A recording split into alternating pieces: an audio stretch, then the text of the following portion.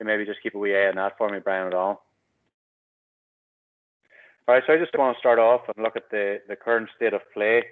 We're obviously in 2021. We've had 12 months there of lockdown. Hopefully we're coming through the other side of that and we'll get kids back out on the pitch fairly soon. But over the last 12 months, I just want to bring people up to date and sort of just fill them in as to what has been going on from a strategical point of view within the association. 2019, we had the Talent Academy Player Development Review Committee report. Eugene sat on that review and was part of that work group, so he's going to discuss that with us this evening.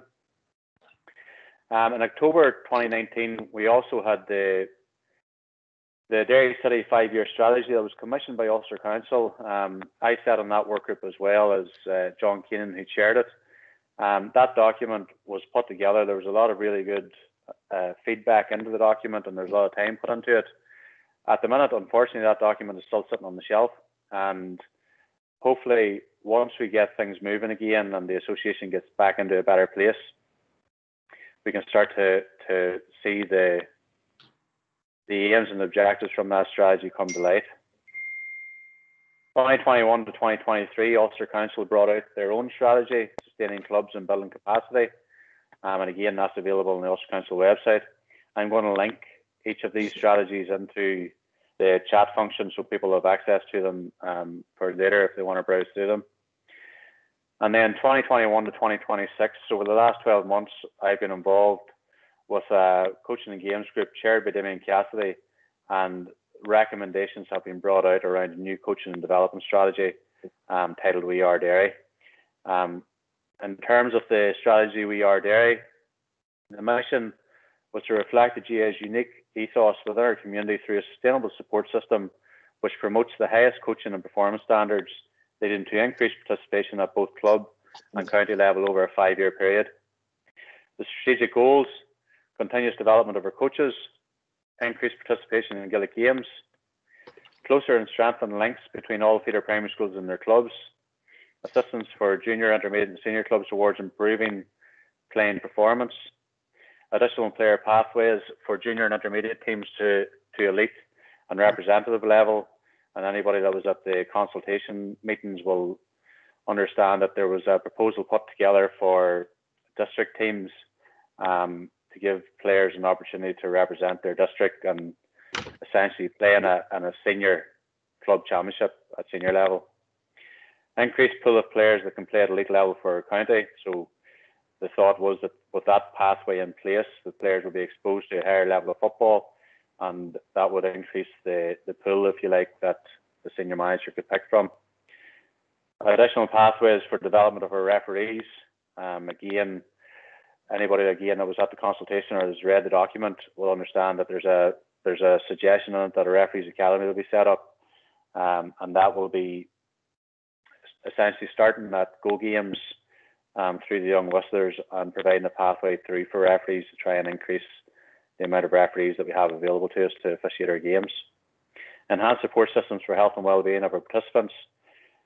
Amended support structures to influence the behaviour and culture around our county teams, and the implementation of the Derry City strategy that I just spoke about. So they were the main strategic goals. Each of them are broke down into priorities. I think there's 6 priorities altogether in the document. And again, I'll share the document on the tab at the side so people can get a wee look through that and familiarise themselves with it.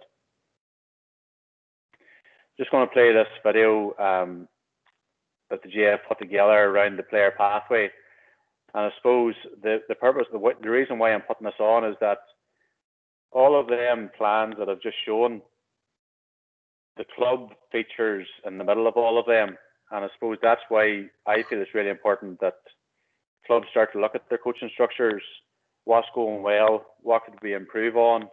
I know the priority will be now that we get our kids back out onto the pitch, and rightly so. Having 2 kids myself at that age, I know how important it is to get them back at it. But I suppose the purpose of tonight is to get you thinking as a club and as a coordinator within your club about how you can make your coaching better, things that we might need to adapt and improve on, things that are going really well, and hopefully, particularly Neil's presentation later on, or as a bit of a chat, you'll come away and you'll think, God, we're doing really well at that as a club, or that's something that that might need tweaks, but something that's going really, really well for us. And these things are as much about, backing up what you're doing as opposed to highlighting the things that are going wrong. Will we all get club coaching plans done between now and the start of play? Most likely not. But if clubs can start to think about get kids back out when we get our games over with, and we progress on through our Go Games program and into our club CCC fixtures, September, October, we'll maybe get a group of people together and look at our club coaching structures and how we're going to move forward with that. I'm just going to play this video from the GAA. Hopefully it loads up for me.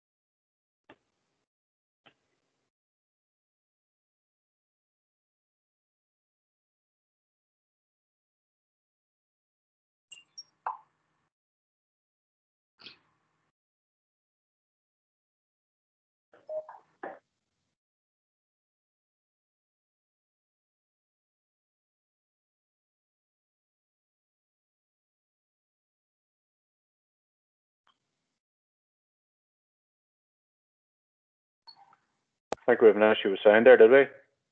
Yeah. Yeah. 2 seconds just to see if I mute myself and put this on.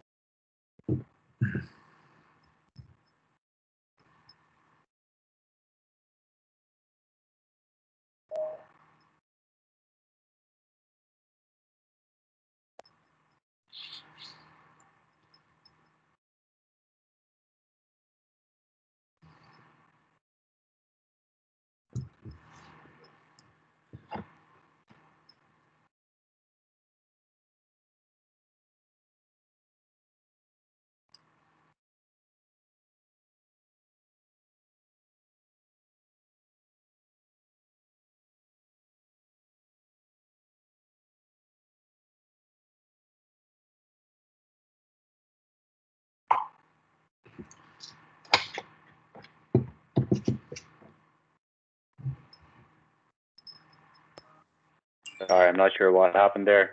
I'll also share the link on the sidebar. Share computer sound also. Roger, good man. Wait to see if I can get that.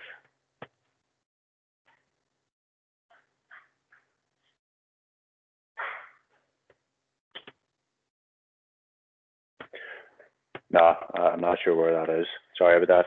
I'll share the wee link and you can look through that video yourself. But basically, Larry McCarthy, the new GA president, Michael Minot, the ladies LGFA, and the Camogie president have all sort of endorsed their pathway for Gaelic Games and what that means for placing the club at the centre, and how ladies, Neil, everybody involved in the GA family are going to be following the same pathway, and that was launched just last week.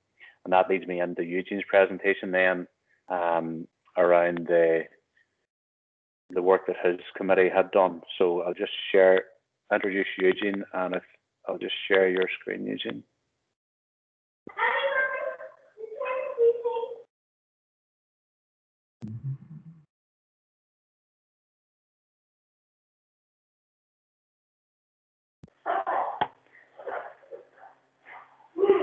Have you got control there now, Eugene?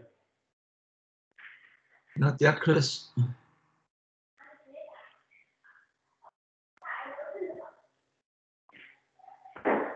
Can you request control there?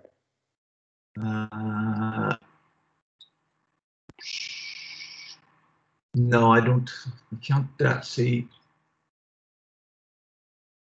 Doesn't give me the option to request it. I could share it from this end. Needs be.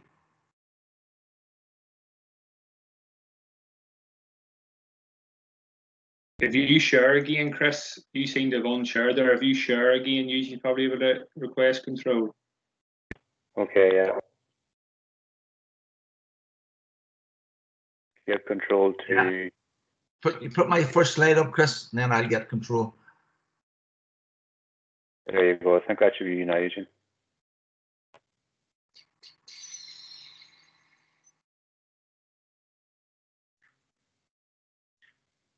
Right, good, Chris. Can you put the slide up? The first slide.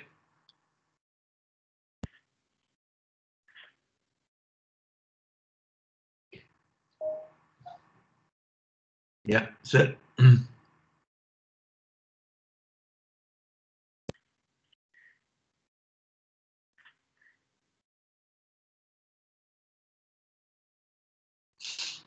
It's set up now. The only thing is I don't have control. I can scroll across if it makes it any easier, Eugene. I just tell you to hit the button, Chris, and you move it on. Is that all right? Yeah, no problem. Yeah. All right, good job. All right, so I'm gonna keep people waiting. So listen, first of all, everybody, I'm assuming everybody's in the belly, and I know there's other things we could be doing, like cutting the grass, but that's not that exciting tonight. We'll leave it for another week. So it won't be that long really till we're all back on the grasses, which is where we all want to be. So I suppose these webinars are coming to an end for the summer. So Chris has given me 15 minutes really to have we chat around this player pathway. So I'm going to get straight into this. The focus on the player pathway is outlined really in that 2019 report. And as Chris noted earlier, it ties in very much to the strategic objectives of the dairy strategies and of the We Are Dairy. Move it on there, Chris, thanks. So what I'm going to try and do is do, that's it, just hold it there. So I'm going to have a quick look at the report. I want not getting into any depth, but I want to really focus on the player pathway framework because I think that's the most relevant bit for our clubs. Go ahead, Chris. All right, so the first thing is I want to just briefly tell you how we got here, just to give you a bit of a background, why it's important. Look a wee bit at the player pathway background, where it's coming from, what the thinking is around it. I've dropped that philosophy word, but just the thinking around it, and then the description of it, and then really, you know, what it means to us, the club. So go ahead, Chris. So how did we get here? Well, John Horn came into office. He commissioned a review of the player pathway, if you want, and the output was this 2019 report, and it was chaired by Michael Dempsey. You'll know him as the main coach with the Tipperary hurlers, or the Kilkenny hurlers down the years, and a very good chairman he was, very thorough, and on top of that he kept to a timeline, because a lot of these reports sometimes can go on forever, and it's the duration of the president's stay in office that it takes to get them completed. So 2019 was the timeline, and he got it out within that. I suppose the four key areas within the Talent Academy report was this whole area of governance, games programs, coach education, and this player development framework. And the bit I really wanted to focus on is the player development framework. To get there, we had 32 county consultations. So each of the counties in Ulster, Munster, Leinster, and Connacht had a consultation night. And Derry's was the same at Owenbeg. At that consultation night, there were players, coaches, parents, administrators, fixture makers, representatives from schools, from our clubs, from our academies, from our full-time staff. And I think Brian Cuthbert was the guy gathering the information. I think we had over 3,500 pieces of information that informed the report. In 2020, there was consultation with the LGFA and Camogie just to try and get buy-in to the one pathway. And that was successful, and they have now put their name to the pathway. So that collaboration is very important on the basis of integration. So the focus here is on the framework. And this slide here on our inheritance is our games and all things that go with the GAA. Our sense of community, family, club are embedded in us from an early age. and they stay with us throughout. You know, so somebody asks you where you're from, the first thing you say is your club. So that's very important. And people would argue that the GAA is losing that a little bit. And I suppose this is a chance, as Chris said in the introduction, to refocus on the club and the big blue circle in the middle that we'll see shortly. So go ahead, Chris. The research for the report, and again, go again, Chris. Thanks. Yeah. So as I said, the research was a 32 county research. It also examined international best practice and research and development that had gone on there. I was involved in conversations with people in Australia, South Africa, across the water in England and Scotland, and people down south as well. So there was a lot of discussion and debate around it. The whole idea is to develop a practical framework that can be used and can be easily understood. It can engage all of our stakeholders, because that's something I think that's maybe missing in our system. We have a lot of people involved, and sometimes there's no joined up thinking. And then it'll be used to review, plan and support player development in the different areas. And finally, it adapted this framework, this FTEM framework, Foundation, Talent, Elite and Mastery. And a framework is a framework. It's there really to provide some sort of structure to how we think about what we do and how we do it. And the FTEM framework did that. It's an Australian framework. We've actually spoken to the lady that designed it. To be very honest with you, you look at these frameworks, it's no different from LTAD, from LISPA, those other models or frameworks that were about pragmatic development. The only thing visually is it shows a wee bit more flexibility on how players can nip in and out of our system. So our thinking in this is, in this particular document and moving forward, is that club is core, and we're trying to refocus on the club and on what the club does for our association. We also try to focus on the person and not the player. So we become person-centered. All right, the person first and the player second. So, you know, it's more important for us and our clubs to know that everybody's well and that everybody is happy in themselves and in their own environments. And then we can start to focus on the player and the development of the player. And that's a big statement. But to be honest with you, you know, we are a community club. We're volunteer driven. We're volunteer based, and we deal with people and families. And we need to keep the person at the centre of everything that we do. We also want to enhance the coaching experience that players have when they come into our environment. And we also want better connection and more communication between the stakeholders. So if I'm managing a player in the club, I want to know how he's getting on in school. And if he gets into the development squads, I want to know how he's getting on there. So that this communication is very important. To be inclusive, and the GAA for All is very strong in Derry. I know Iceland and others are very active in that, and that's something that we want to continue. But the big objective is to keep as many people involved in playing our games for as long as possible. Thanks, Chris. And again, so here's the pathway visual. At the centre, you see the club, the big blue circle, but also the F1, F2 at the bottom is also part of our club environment.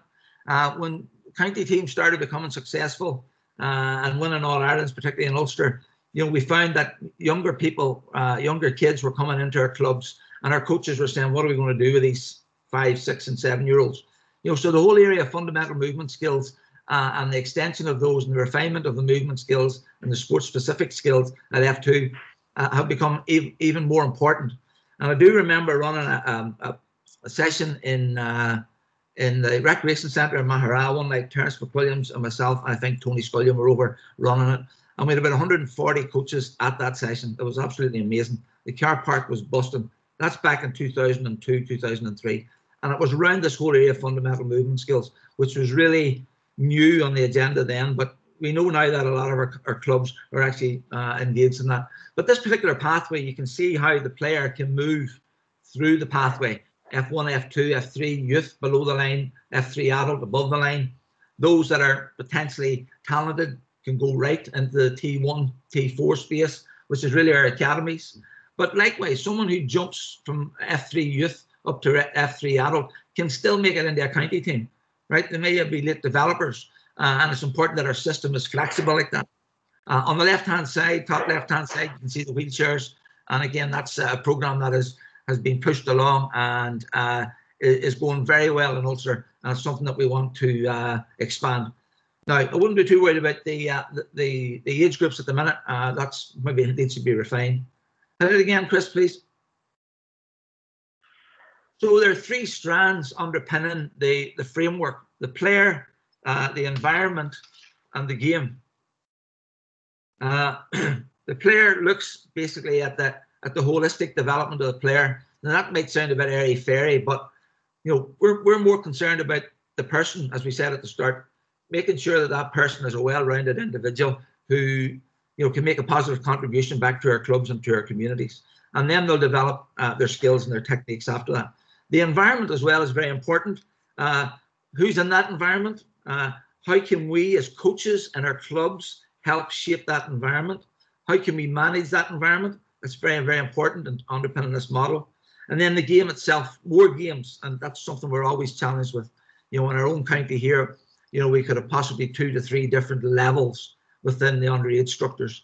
And bringing a team, my own team, Moneymore, up and getting tanked by one of the big teams really doesn't do anything for the development of the game in Moneymore.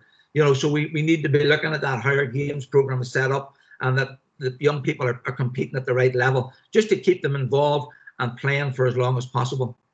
The 6 attributes that we're trying to develop, I suppose, within, listen, there could be 16 here, but these are 6 that were picked out by the group.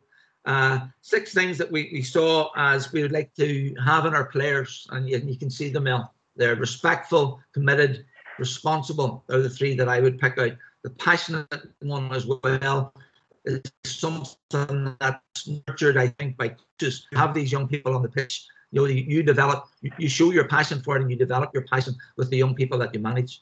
So those key attributes are something that we're trying to nurture, if you want, within the model. Go ahead, Chris.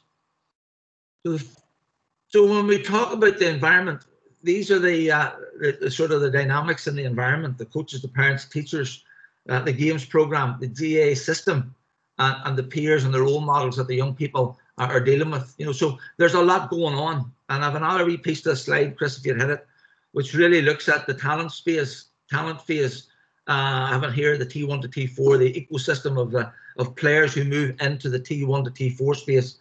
And you can see there, we could spend a full session on this and this alone, with the academy at the minute, at the middle, and all of the other stuff that's ongoing around it. So there's a lot going on there in the environment, and it's our job as coaches to try and manage that environment to the best that we can, given that we're volunteers. Go ahead, Chris. And flick on through that, please. We've covered that. So in terms of the game, I think this is the important piece as well, that the key coaching principles that we apply are enjoyment, they're challenging. It actually looks like a game, so kids know exactly, well, what the hell is this? It looks like a game. There's rules, there's goalposts, you have the coloured bibs, everything's set out, there's a marked off area. All the players that are there involved, and they pick the top ones and the others stand watching.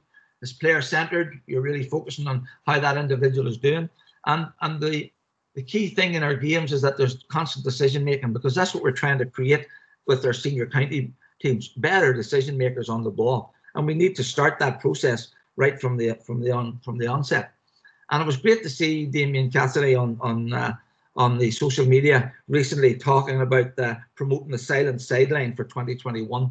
That's really where we want to be. We want to have our young people playing in an environment where they feel safe, they feel challenged, but also they don't feel threatened by coaches who are coming into the pitch. And I mean that, coming 4 and 5 and 6 meters onto the pitch, shouting instructions. That's not what we want. That's not where we want to be. So what does it mean for our clubs? Well, the first thing is, and I'm delighted that Garreth is following this, is to have a club-based development program, where traditionally we would have brought the coaches to Owenbeg, right? This time around, let's get the coaches out into Craigban, Moneymore, Drum, and these clubs, and let's focus on the people that are in the clubs and make it more bespoke to them. And Garreth will take you through a process in terms of the club coach planning. A plan that's designed for a club is bespoke to that club and meets the needs of that club. But also the plan moving forward for our clubs is to, I suppose I'm going to jump down there in terms of content, have a shared curriculum or a shared content across the schools, the academies, and the clubs, so that everybody knows what these young players are working towards when they're in these environments. So we're talking about a partnership delivery with more focus on the club and helping the club, helping the coaches in the club to get up to speed and to be able to deliver part of the common curriculum. Thanks, Chris. So how it looks, we've had that slide, just there's a player pathway there. You can see the progress through, I know one or two of our senior county players who didn't go into any talent phase. They jumped straight from playing senior county into the E1 phase, and that's fine. Those late developers are brilliant. Others have come through the system, minors, under 21s, and the seniors, and there's a different path for everybody based on their development rate. Go ahead. Second bit is the coaching pathway, and I'll maybe dwell on this just a wee bit, because we have been pushing hard for a more flexible approach to coaching. So it's not just foundation level 1, level 2, and then into level 3. We look at a coaching award that has core modules around the player, the game, and the environment. And then after that, we look at presenting the coaches with options that they can actually buy into. So it's me, and I'm a nursery coach, for example, at F1 and F2, that I can really get my teeth into that and get 3 or 4 modules in depth, some of which may be able to do online, some of which may require face-to-face. But this whole flexible approach that we're now so used to through these webinars, we need to maximize that to make sure our coaches get an opportunity to engage at the right level. This is maybe thinking, but this notion of this notion of a community coach, and the reason I have it in there, and this is my slide, it's not a national slide, is that in a lot of our clubs now we have ex-members coming back. We have people who are members who are not playing members, but who want to engage in physical activity by walking around the pitch, jogging around the pitch, aerobics, whatever. And I think there's potential there for us to have someone in our I suppose, our membership who can take on this role. And also we ran a program called Active Clubs as a pilot with Sport NI. And this is something that we found very, very useful in some clubs that took it on. And that's just something that's there. For the time being, it's parked, but I think we're going to have a look at that. So the coaching pathway is there, as I say, and at the minute we're running a program for some of our performance coaches that are in that T1 to T4 phase. And these guys are obviously working in their clubs as well, but we're trying to extend them and their thought processes around how they manage talented young players. I think my big criticism of all our talent spaces is, and I'm talking across the province here, not just not about Derry, but how we manage players into that space and how we manage them out. So somebody gets to 10-4 to T4 and he doesn't make the breakthrough, he goes back into the club. How do we manage that player back into the club? Have we got a strategy in place? Have we got a way to do that to make sure we retain that player and that player becomes one of the best players in the club? Thanks, Chris. Finally, I suppose going alongside of this is our referees. Very important that we bring our referees along with us, and sometimes it doesn't sit with coaching and games where I sit, but we have to push it hard, and in particular with our young members. If you can get them into the Go Games referees and the young whistlers, then potentially we could have 4 or 5 referees in a club instead of at the moment in some clubs where we're struggling to get 2 referees out. So the referee's pathway has got to be superimposed in this. So as you can see, we have a framework. I put the framework up there, and I've tried to align our games program, our coaching program, and our referee program on top of that.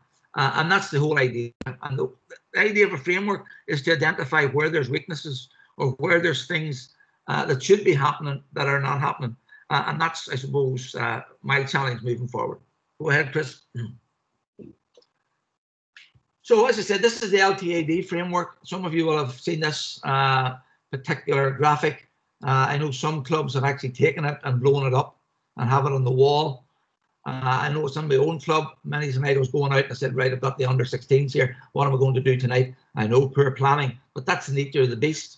A lot of the volunteers on the call here will be coming in from home. They'll be grabbing their bag and they'll be heading up to the pitch. And the time for planning is very limited. So any sort of visual clue at all that can say to you, right, I could do a bit of that this week because I haven't done that and they were quite weak in that in the last game, is very, very important. What's important here is that the different age groups that are reflected in this particular plan actually are parallel to the F1, F2, F3 and the elite phase. The elite phase isn't included in this. So there's content within that we can still use in terms of developing workshops to fit F1, F2 and F3 as we move forward over the next year. Go ahead, Chris, thanks. So I suppose the takeaways for me really are, put the person first in your club, right? Get to know the individuals, get to know their families and their parents, and put the player second. All right, but the player is obviously very important because you're trying to develop them within your club. And the challenge on this, and there's always challenges when we have a go at these things, is where the hell do I get time to talk to parents? And I can remember Philip Kerr saying to me one night, he says, I stand at the gate, and as the parents come in, I say hello to them, they put their head out the window, and then when they're in, I lock the gate, I tell them, right, now you're here to stay, come on inside the wire here, and we'll give you a wee job to do. So we need to be active and we need to be engaging. The second one there is to embed the values and the associated behaviours, because our behaviours reflect our values. And if we're saying we want the following values in our club, then we have to have those associated behaviours. And where people step outside of those behaviours, then that's the challenge for us to try and actually manage that. The club coaching audit, develop plan. You're not talking 10 pages here. We can have a good plan on one page. Maybe Garreth will give us a template coming up. But the club coaching audit is very important. Find out where you are, where you want to be, and where the gaps are, and then how can we fill those gaps. One of the driving things from our coaching staff in counties and in Ulster level is to get into the clubs and support the coaches. This coaching support based on your needs, and then to revisit to help you embed the plan and to deal with any issues that have arisen in the meantime. Coaching communities and clubs, that sounds very fancy. Well, I've just had an approach tonight from a chairman of a club or an ex-chairman of a club to come to his club to bring his coaches in next week and to have a session with them. So that's a community of practice. That's getting coaches together to discuss what's going on and to bring them along the coaching journey. Responsibility is another one, and I'm saying here to the club coaches, don't wash your hands of this. Don't say, oh, they're at school, that's the responsibility of the school. Lift the phone to the teacher in the school and say, listen, how's he getting on? How's she getting on? What are the sort of things we could be working on in the club to help bring them along? On a similar vein, get up to the development squad session, see what's going on there, see if you can replicate some of that back in your club with the same age group. So there's responsibility on us all. Ultimately, the player is not owned by anyone, but the player will always return to the club. They started the club and they return to the club. So it's a big responsibility for us as club coaches to make sure we look after our people, our person. And then the last one there is a culture of continuous learning. And I'm on the wrong side of 60 now, unfortunately, but I always say that every day is a learning day, a classroom day, and you never stop learning. And I think that's important. So just in summary, the framework's there. We're going to be trying to map in workshops, webinars on top of the framework to fit the needs of what's required at that particular stage in the framework. And it's no more than that. It's no less than that. So it's not complicated. So thanks, Chris. Thanks, Eugene. I'm just going to stop this wee bit.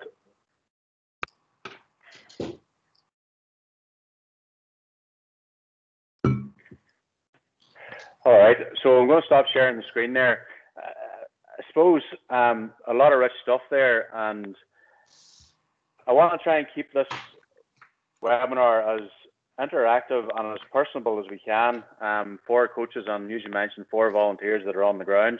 I know what it's like coaching nursery. I've done that the last 2 years, and you literally are coming in, lifting the bag of balls, lifting the bag of cones and out, and next thing you know, you're faced with 30 or 40 screaming children. So it's not easy.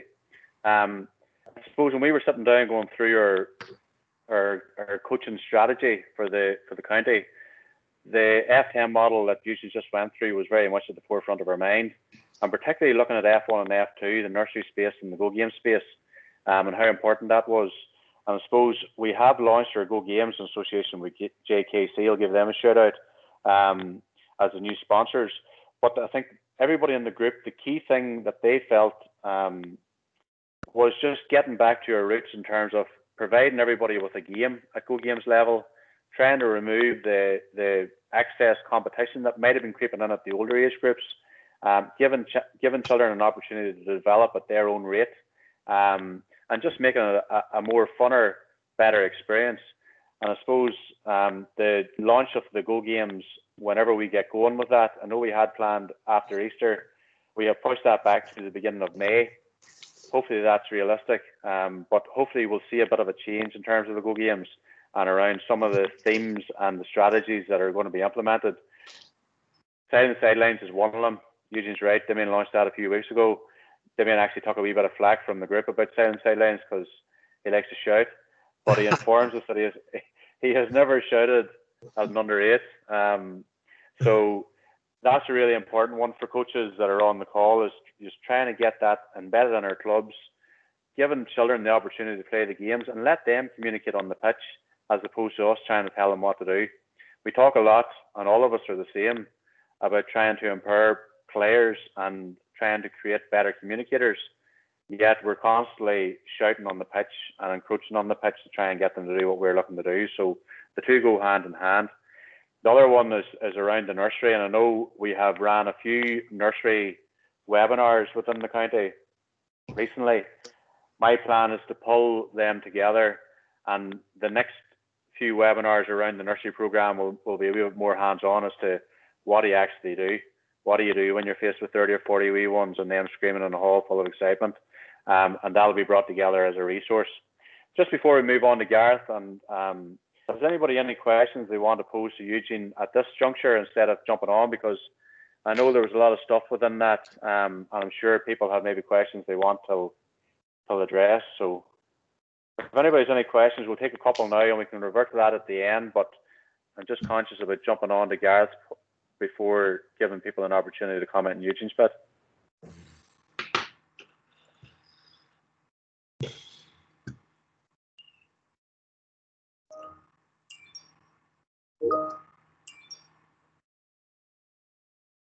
Eugene, there's one from Martin Robinson. In terms of the coach training, when's it going to be started to roll out? Coach training, well, at the minute, Chris, obviously your staff are all furloughed by yourself, but Garreth, who's coming on now, will address that. Martin, so we're available now at any stage to start. We're already involved with clubs. I think there's around about 80 clubs across the province that are already taking up this offer. So that coach training is available probably fairly quickly. All right, thank you, James. Good man. James, do you want to actually come on and just ask a question instead of me trying to read it here in small text? I'll unmute you here. Just 2 seconds, James. If I can find you.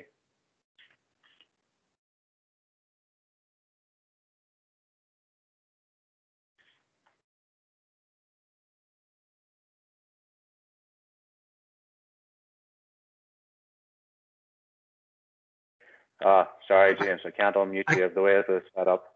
I can take it anyway. This is just around, James, this is around Gareth's session. So he'll take you through a template basically that you can use to do the review. It's fairly straightforward. And then what the plan would be moving out of that. So I think this question is really around Gareth's area, Chris. Which is coming up. Okay, good. Yeah. And yeah. James, you're right. One of the key priorities in terms of the club coaching priority in the We Are Dairy section was that every club would carry out their own audit and that they would produce a bit of a plan. Eugene touched on it there earlier on.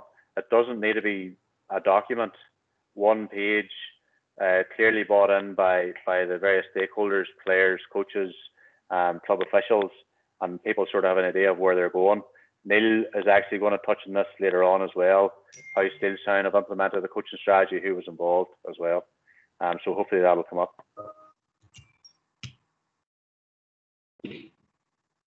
James, how do you get information about coach training?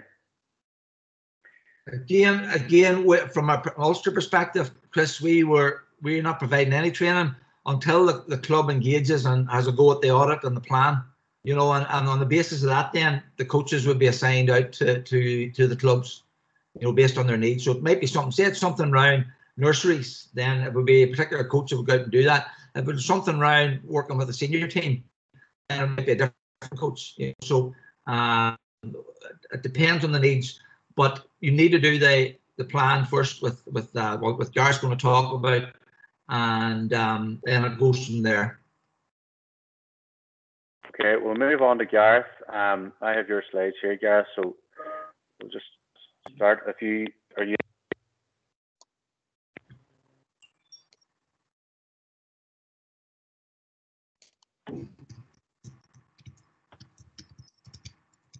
Do you want to give me control there, Chris? Well, I think I have it on that, Gareth. Sorry, I'm having a bit of a nightmare here in terms of. You're all right. You know what? I can flick on. It might be easier, Gareth, if you don't mind. No worries. You work away. Yep. If you want to flick on the first slide there, Chris. All right. So look, for the people that are on the call, Gareth works for Ulster GA, leads the club coaching support program. He's going to run us through a few slides here around having a coaching review, what to do, how to set it up, who to include. He also has put together a lot of resources on the Ulster Council website. That again, we'll share the link to this within this chat later on. So there's a whole lot of information that he's already provided coaches on that platform. So again, anybody any questions for Gareth, we'll touch on them at the end. All right, Gareth. Okay, thanks, Chris. So guys, this evening, so we're going to look at our club coaching structures, planning a coaching review, how we go about doing it, who needs to be involved, and factors involved in that, and then how to conduct and develop a coaching strategy for your club. So again, the things you need to try and get in place to develop a strategy, who needs to be involved, and what that sort of looks like. And then there's a wee bit just around coach buy-in. So if you're a coaching officer in the club or a committee member and you're maybe struggling to get buy-in from your coaches, a couple of ideas, and we'll maybe try and open up the mics or open up the chat box, get a wee bit of discussion going around that as well. Go on ahead there, Chris. So developing a club coaching philosophy, and so the first thing is, how do we do it? So firstly, you need a coaching officer, and second, you need a coaching committee. So in the chat box, I think we've been around 34, 35 people on the call. Some of you may be from the same club, which is grand, but in the chat box, if you have a coaching officer in place and if you have a functioning coaching committee in place, can you just put a thumb up into the chat box?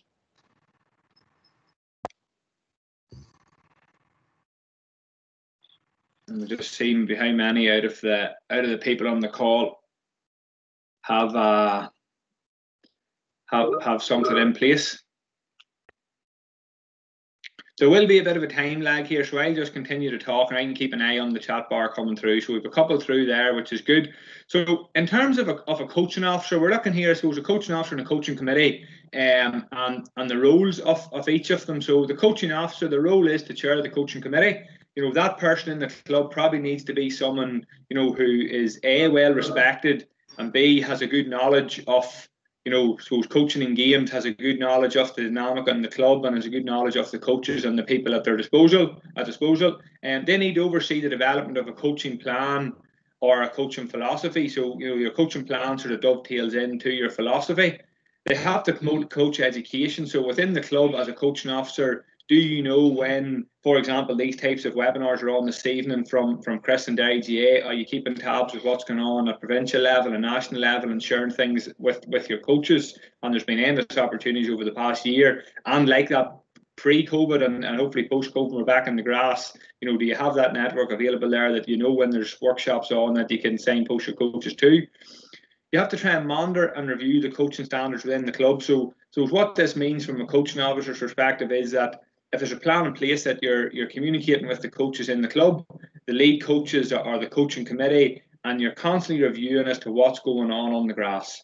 Traditionally in clubs, what happens, we generally meet maybe October, November, people are forced in or they're asked, do you want to take that team again? Yep, I'll take them. And then you're sent off on your own devices, and you meet again October, November, and you hear all the same grievances and the same people say the same things and nothing actually gets done.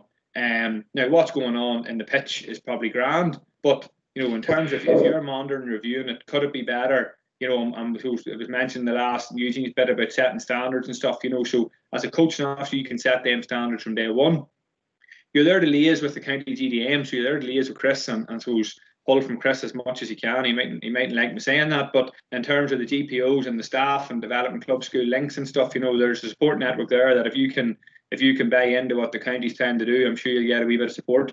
And then probably the main role of a coaching officer is to delegate. And it is a very important role in the club now. In the past 3 or 4 years, we would run specific coaching officer training through a new officer workshop. So it's probably seen now as an important role as your club chairman, club secretary, etc., that they're actually holding specific workshops to upskill our club coaching officers. Then I suppose that feeds into your coaching committee. And again, your coaching committee is a committee there that's separate from your executive committee or the other committees in your club. It's solely about coaching in games. When you meet, there's no talking about governance or finance or any of these sorts of things. It's just about coaching in games and what needs to be done in the club. The ideal scenario is you've one person from each age group, from under 7s right through to under 17s. Does that one person need to be the lead coach or the manager? No, they don't. It needs to be someone who's going to get things done. So you want to surround yourself with people in this committee that's going to make things happen or get things done.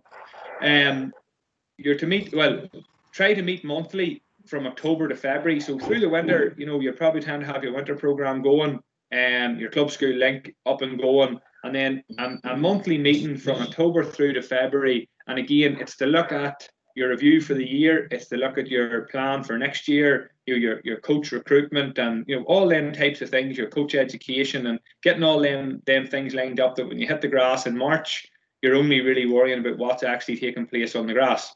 And the reality of it then, whenever we have, we start back out and the season kicks off and competition gets in from March onwards in an ordinary year, the reality of it is you're not going to get to meet every month. So, if you're aiming to meet 3 times per year between March and September, it should be sufficient.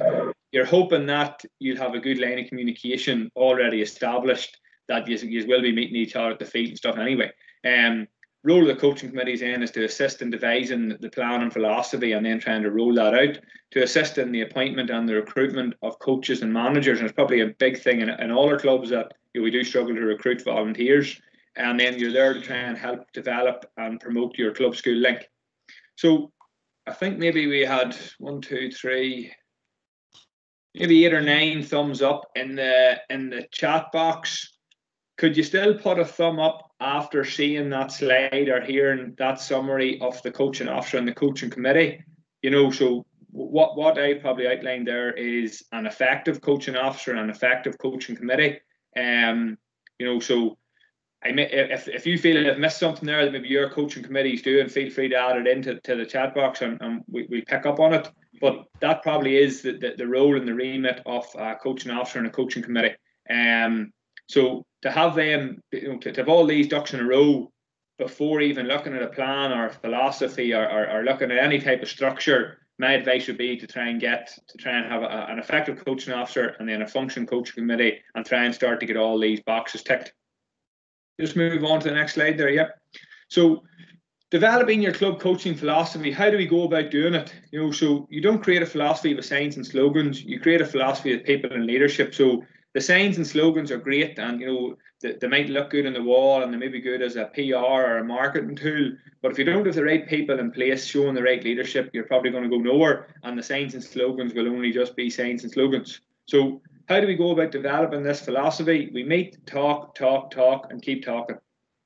So it's not going to happen in one meeting. It may not happen in year 1. It could be year 2, year 3, year 4 before you really get things going from a coaching and games perspective in your club the way you want to. So the only way to keep doing that is to persevere with it.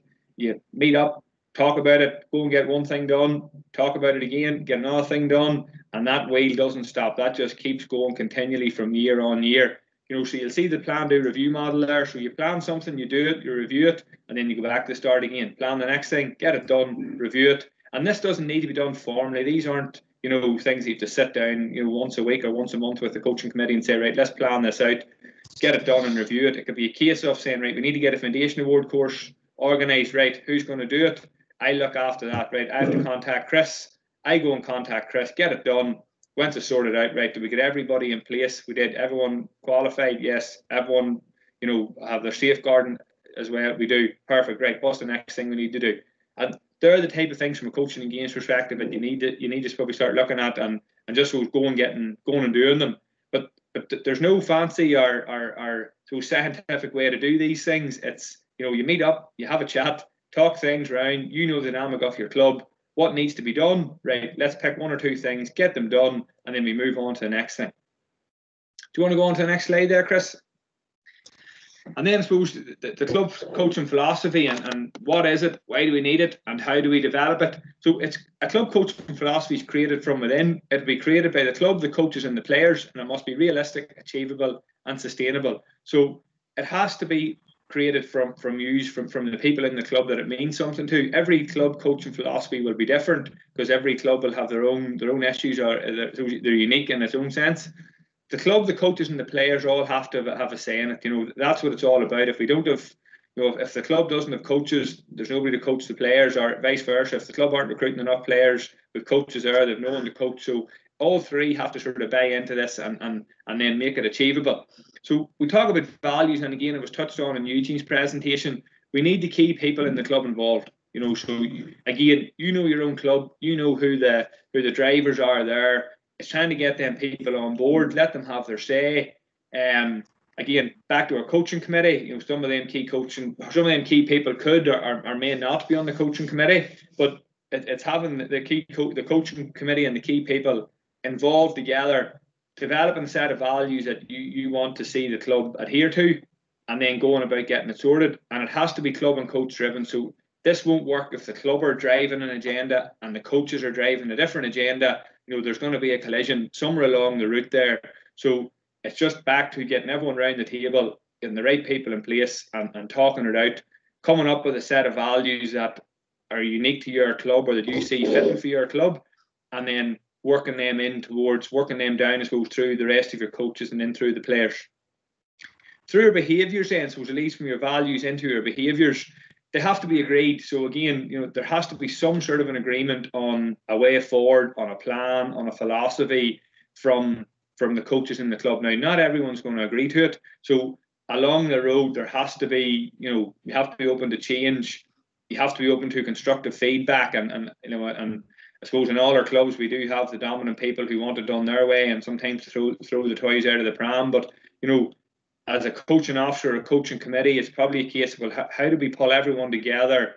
How do we take everyone's opinions on board and then look at an agreed philosophy or agreed plan that is going to help the needs of the club? In terms of our behaviours and discipline falls into that, in terms of our discipline on the field and our discipline off the field. So probably looking at your philosophy from a coach's point of view and your discipline as a coach in terms of your application towards training, how disciplined you are and what that message you want to get across to your players is. Alternative then is, how do we want our players, what discipline what do we want them to stand for and that sort of stuff. And then our commitment. So, my advice to any club coaching officers on the call would be is that it's a minimum of 3-year term in your club. If you can stick it out for that long, year one, you're probably not going to make a whole pile of headway. You're probably going to meet more resistance and you're going to bang your head of a brick wall more times than enough. But I see Eugene has small steps in the chat box. If you pick one or two things and you get them done, you'll slowly but surely coaches start to say, well, this man or this woman, they're getting things done. It's not the usual age old. We have this meeting once a year. We say we're going to do this and then we actually do nothing about it. So it's having that commitment to buy in for, at least 3 years. And you will see a difference in year 2 and year 3, and you'll have more and more people coming with you.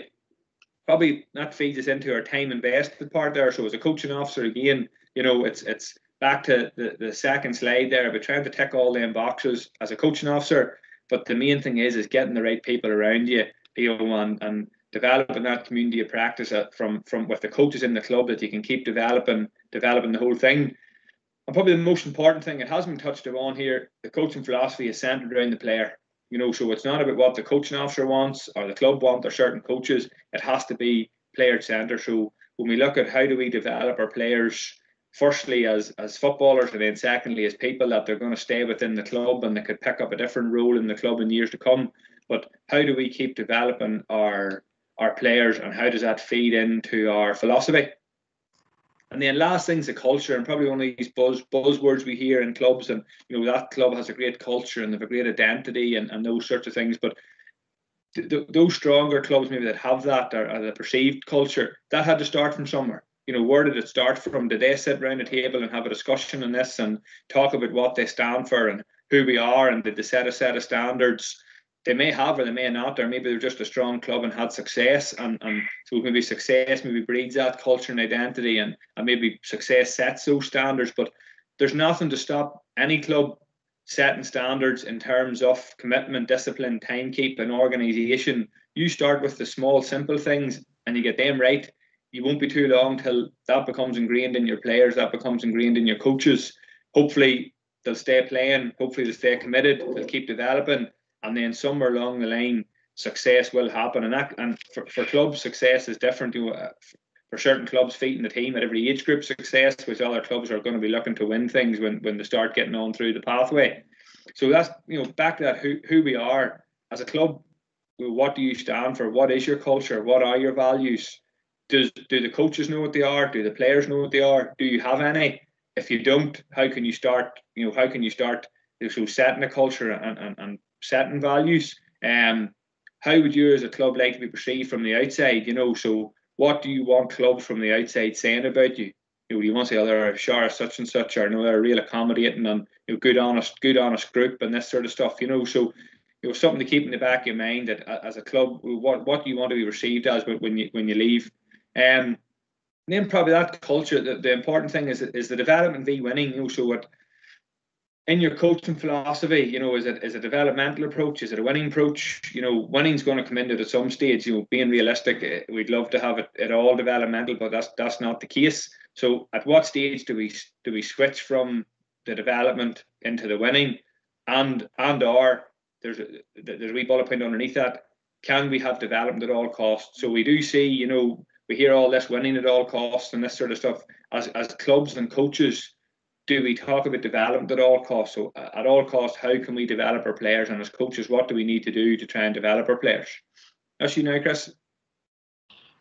And then lastly, so long-term development, the coach buy-in. So as clubs, there's probably a conversation we have every year. We need a couple of helpers. How are we going to get the parents in? How are we going to get the coaches to stay in and buy in and that sort of stuff? So the bottom one there is ownership. Let coaches have their say. So again, it's when you're developing this philosophy or plan, you're trying to get all the coaches in the room at the same time, or at the minute you can get them on a Teams or Zoom call at the same time and still have an effective conversation. Let them have their say. Take what their opinions and what they're saying on board, because they're the people on the grass. They're the people that's at the front face 2-3 times a week. Reward them and make them feel valued.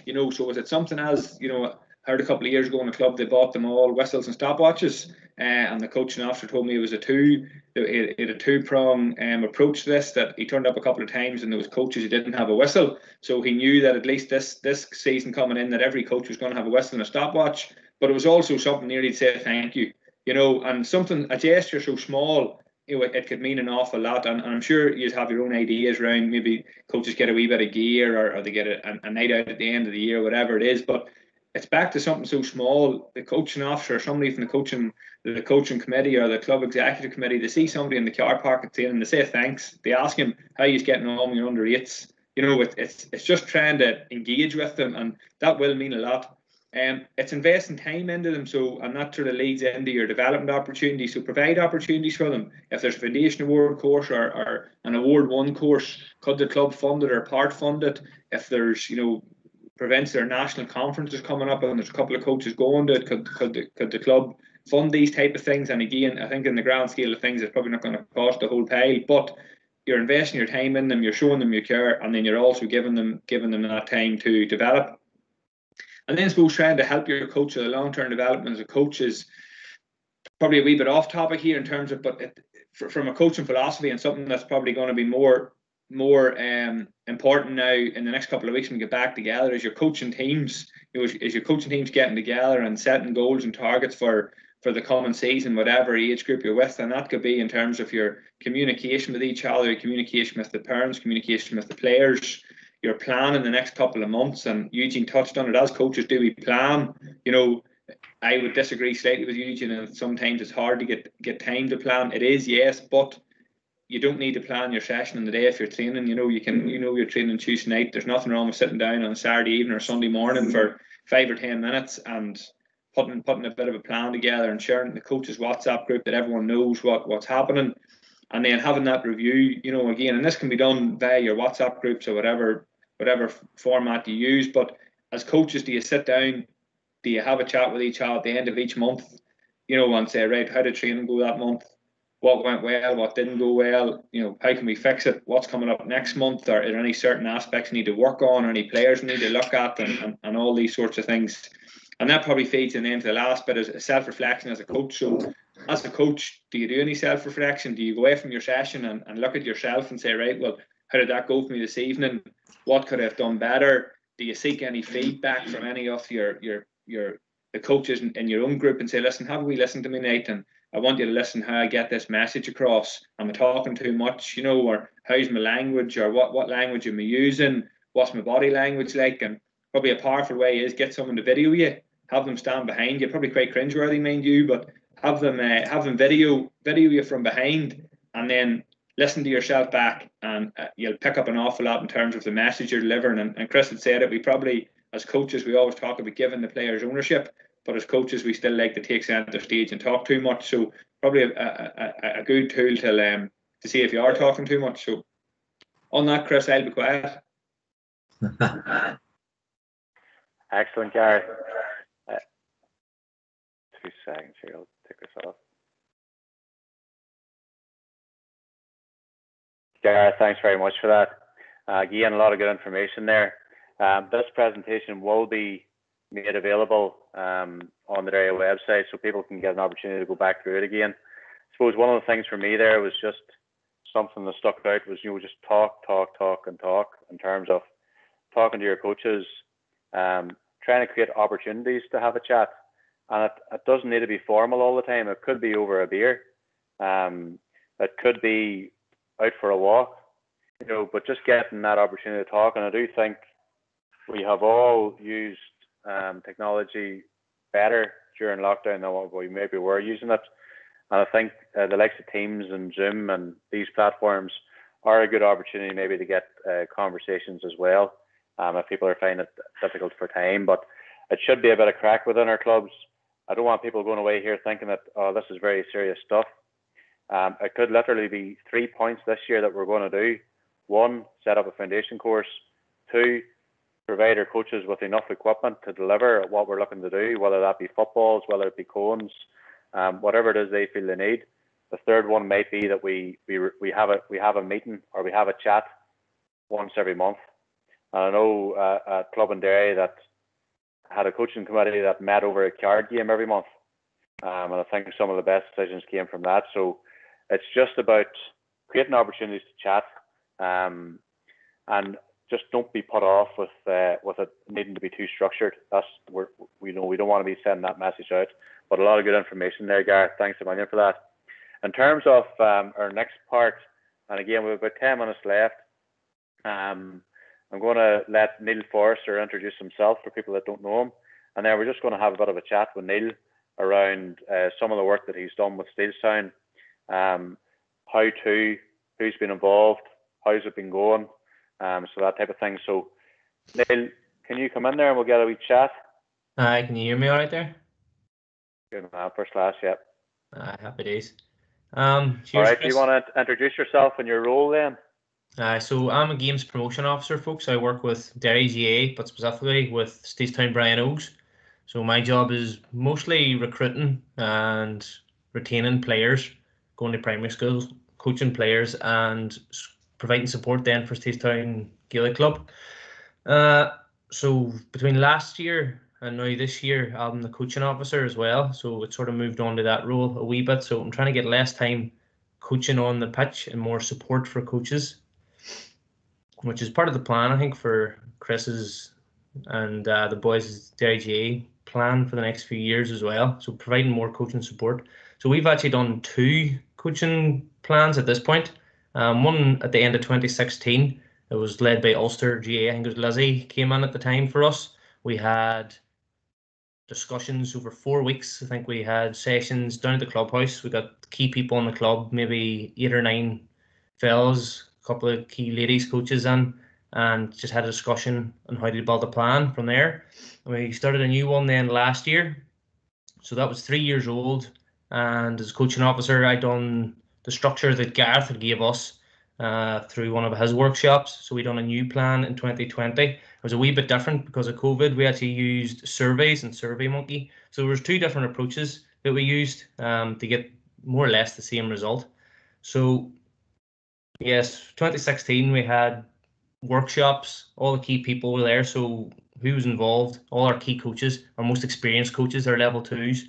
So we're blessed. We had Paddy Campbell, who's worked with Derry Miners, Brenton Hughes, level 2 coach, James McGurk, level 2 coach. We try to get those key people involved, as well as senior management at the time, which would have been Paul O'Hay and even Gibson, so they can have a say on how they wanted the club to go in terms of coaching and playing. And then obviously your coaching officers, and then input from coaches from around the club. So you might have had, we had maybe one of our under 12 coaches has a keen interest, some of our key ladies coaches as well. I'm trying to build a plan from that platform, getting the right people in, as Garreth had mentioned earlier.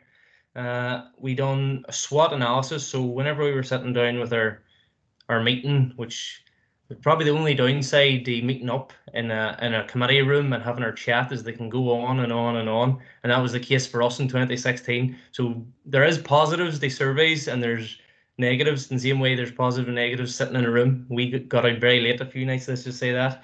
So in 2016 we did that, sat down, had our long discussions and came up with probably in the end up 10, 12 targets that we wanted to try and achieve. And that was done. We achieved that through doing our SWOT analysis. So we looked at strengths of the club. So what were we good at? Our weaknesses, right? What were we falling down on? Our opportunities. So being in the city, which Stacetown is, what did we have access to that maybe others didn't? And then threats. What were the challenges we faced that others didn't? Because obviously a club like Claudia and Screen or SWAT are all going to have very different problems that we're going to have. In the same way, they're going to have advantages and we're going to have advantages that maybe they don't have. So doing a SWOT analysis was really important. So sit down with those people, go through, right, what are we good at? What are we not so good at? What can we do or what do we have that's a big advantage to us? And what's the extra challenges? And build your coaching plan from those platforms. And those 4 questions will cover all the bases. So it could cover your facilities, it could cover actual coaching education, club school links. It can be really a huge project if you wanted it to be. But as Garreth said and Chris says, try and take those small steps and aim for, if you're doing like 3 or 4 key targets over the course of the year, would nearly be enough. The other big thing, you'll gain a lot of information, is doing your player audit. I'm sure Garreth and Chris, Eugene, they'll have the wee slides and the worksheets that you can actually work through. So we done a player audit from under 8s the whole way through to senior to see how many players we had at every age group, boys and girls. The amount of information you gain from that is unbelievable in terms of your coaching and your game strategy from there. So for us, because I'm the games promotion officer, I'm in primary schools, we've got a really strong school club link. So in terms of player recruitment and retention, we were actually healthy in that side of things. What we probably struggled with was making sure we get game time for everybody. So we built our plan by finding out that information. At the same time, we still had gaps. So some of our girls teams maybe were coping with only 12 players. That was great information for me. Then I could go into the schools, targeted those age groups, and try to recruit more players for those teams to keep the club going nice and strong at underage level. So as I mentioned, how did you, in terms of your player audit, how did you go about that, and was that a surprise to the other coaches in terms of your numbers? It's very easy. Well, for me then, coaching officer, especially with the one last year, everybody in our club has to take attendance of all the players. Like I'm sure most clubs do the same. And it was just a case of getting those numbers back, so getting all the dates of births and making sure, well, basically if we have 2005 group or something, or we have only 7 that are born in 2005, but we've 22 born in 2006, and we know then that there's going to be possibly a gap in one of the age groups. I'm targeting that in the schools program. Yeah, you targeted the schools program to suit the gaps. Yeah, that's what we would have done there. Yeah, good. So I already mentioned about the key people involved. So that was our senior management, minor management, most experienced coaches. But what I found, and we found as a club, especially with the surveys, is a great chance for your more quiet coaches, your less experienced coaches. They have some fantastic ideas, and we found that because those big meetings, you've got your big personalities, and we all know it. And sometimes it's a big shouting match to who can get their information over the loudest. What I found with the surveys last year, particularly, and again, it was the same thing. We set out 7 or 8 questions. What do we do? What do you think we're doing well as a club? What can we improve on? What would you like to see more of? And then a few rating questions like how do you rate facilities? How do you rate our ability to get players games? Things like that. What I found then, we sent that survey out to under 8 coaches, 10s, 12s. Takes a wee bit longer in terms of getting all that feedback together, but some of the points, especially less experienced coaches have, or new coaches, some of the information they have is invaluable because they see it from a different perspective than we do, that we're stuck in the clubs for 6, 7, 10, 20, 30 years. Maybe we can't see because of the blinkers. So surveys, the less experienced coaches can bring the fantastic information for your club development plan. In terms of how long... 2016. Yeah. Yeah, so it seems that you gathered up a lot of information. Oh yeah, unbelievable feedback in a short space of time.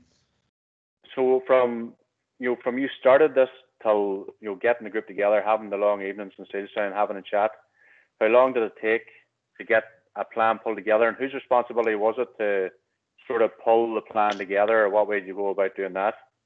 At time, those were led by Ulster at that time, but it was nearly in conjunction. So we had Lizzie from Ulster, but it was in conjunction with the coaching officer, who was James McGurk at the time. His responsibility was putting that plan together on paper and giving people roles and responsibilities to deliver. So if we had a target, such as, what do we have down there? I think one of ours at the time was making sure all our coaches were vetted and child protection covered. So James assigned that then to the child protection officer and maybe himself to make sure that that target was met within a time frame.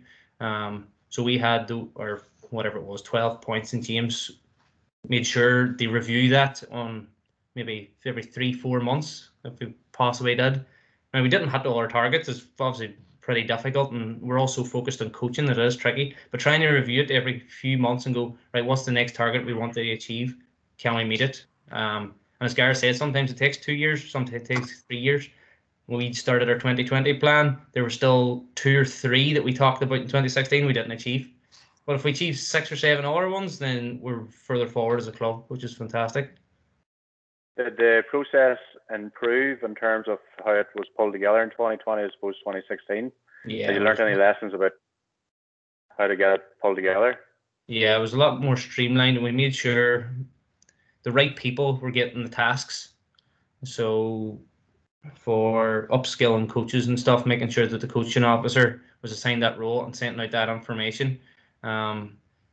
We had maybe one strategy. We wanted to bring more game analysis in 2016. We talked about game analysis and trying video games, but we never assigned that job really to anybody. Go, right, that's your job to solve that problem and get that implemented at the club. Because we didn't assign anybody, it's still on the agenda now for 2020. That's 3 years later and we still haven't achieved that. So what we've learned then is make sure it's planned with maybe a deadline, get the right person in place to do that job, and review it constantly to make sure things aren't slipping through the cracks and you're missing some of your key targets that can have a huge benefit to the club. So I think we're a bit more streamlined and focused on small achievable goals as opposed to trying to revolutionize everything from 2016. Neil, in your role as GPO and now coaching officer, if you're giving advice to clubs, what would be the would be the 5 main things that, from 2016 to 2020 and now into 2021, that you feel that the club, from a coaching perspective, looked at and was successful with? It's going to be the same for most clubs. Your club school link probably sits at the very top, because if you don't get players, you're not going to function as a club for very long. Making good, strong school club links. For us, maybe that wasn't the key target, because it was left to me to get on with the job that I was doing, which is fine. Other clubs maybe don't have that club school link, so that's the key one. Second is coach education and upskilling your coaches, something that we targeted as well. Obviously, there's less GA heads floating around the city, so we've got a lot of new coaches, maybe different sporting backgrounds, but trying to get them upskilled and educated. We've quite a few level 2 coaches, and that's a huge benefit to us, even if they're not from maybe traditional GA backgrounds or anything like that. So coach education, because better coaches means better players, and that's what we want, because the player-centered approach, as Eugene and stuff was saying. Games development and skill development kind of tie in together. Giving players game opportunities was huge for us. We used our geography. Maybe traveling to South Derry was a bit more of a challenge for us on a Saturday, so we started to use Inishowen and cross the border just to use local teams like Burt and Buncrana, who were right on our doorstep, and provided more games for our players. Like I say, we were trying to get B teams and stuff, and making sure everybody was getting playing opportunities. So those were probably the key ones: coach education, club school links, and game development, skill development as well. So the only other one we were looking is in-house coaching development as well. So holding our own coaching days, because we've got a lot of new coaches and experience to try and pass on the information then we have to the new recruits. Good. Anything else, Chris? Then actually, the other thing in terms of your plan in 2020, Neil, where's that at now, or what's happening with it? What have you been up to? We started that plan was put together. I think it was around March. It was just at the very start of COVID. We were able to get the surveys out, and that's the only reason we thought of surveys, is because of the COVID situations and the sort of things that come out of it. We've actually achieved quite a few wee bits off that already, even though it was a short season and we haven't really been together. A couple of facility, like floodlights, training floodlights, we had wee bits on facilities like that was able to be achieved fairly quickly. Again, small targets, achievable targets, and people get a real buzz when they see progress and being positive as well. So we're getting there, but again, it's a 2-3 year process, like as Garreth said. As long as we keep chipping away and people see progress, then it's always a good thing. Good man, Neil. That was a good insight. Enjoyed that. Hopefully some of the people on the call got a bit of an idea as to how you went about it and who was involved in the timeline, whatever.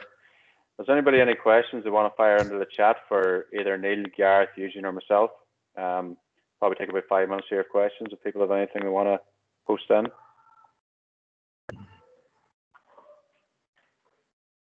Any other comments from your end, Garreth or Eugene? No, probably just a touch on Neil there. Chris, was the process they went through is pulling everyone together and was the SWOT analysis and going through the good, bad, and the ugly of the club. And pulling everything out and getting a good, open, honest discussion. It's the only way forward. I have a draft sample, Chris, of a completed plan that I can share with you, and you can send out with your resources in. And it just gives those of people on the call an indication as to the type of things that will come up. And as Neil alluded to, having your player numbers audited is huge.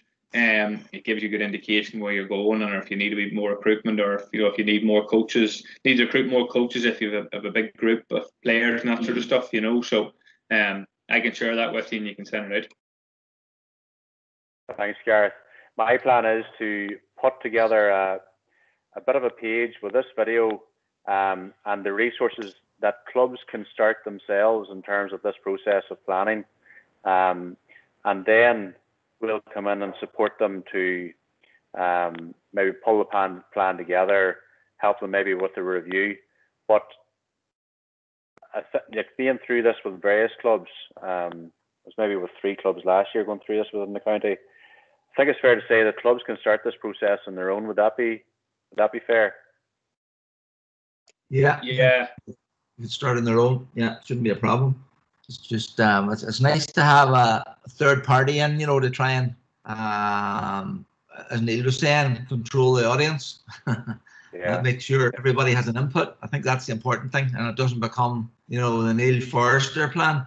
It becomes the club plan. So it's good. It's good to have someone in there to help that. How have you found it, Gareth? Have you found that having someone in to facilitate helps, or do you think there's a bit of work can be done before a facilitator comes in? Yeah, I think no, it's probably definitely more beneficial with a facilitator there. But in saying that, I found through COVID and just with not being able to meet people and some clubs not willing to get people online or different things, a club filling it out themselves and coming back to you with all the information, then we can then sort of feed back to them and then have your meeting with the coaches. So it's probably just depending on probably the person in the club who's leading it. If the right person's leading it, they'll probably pull the similar enough info. Yeah. But it definitely gets the ball rolling if they can get started on their own. And I suppose the thing is, if we can get our clubs to be self-sufficient in this, and then they come to us to help with the reviews and that sort of stuff, is probably where we'd like to eventually get to. Yeah. And bearing in mind, personnel in clubs change over as well, so it's a sort of thing. It's a bit like that session I said we ran in Mahara back in 2002. And I think we took our eye off the ball after a while around that whole area of fundamentals, because we thought we've done that now, and the coaches have got it all. But what happens 5-10 years down the line is a different group of coaches. It's all the new parents that are coming in. So you always have to keep revisiting, and I think that's important as well. We do that. It's the nature of the organisation that we work in. Volunteers keep changing. Yeah, definitely. And look, we're very lucky in this county that we have some of the best coaching officers within the province, and a lot of them have been in for the long haul. So we're very grateful for that, and real good people. So that's definitely a strength. Look, I think that's us. Hopefully people get something out of that. I'm going to share this meeting with the resources online over the next couple of weeks. If people do want to start the ball rolling within your club, within the next few months, don't be afraid to get in touch. Ideally, I would think that most clubs will try and get their coaches up to speed now, provide them with the tools to get out onto the pitch, and then maybe have a stab at this towards the back end of the season. And September time would be perfect. So whatever you need, don't be afraid to shout. And just on behalf of Derry, big thanks to Garreth and Eugene for coming on tonight from Ulster GA, and of course Neil Forrester from the city. You can see how passionate Neil is about Steelstown and all that's going on within the city. So we're grateful to have you all on board tonight, and thanks for your contributions. All right, thanks, Chris. Cheers. Okay, thank you, man. Cheers, Chris. All right.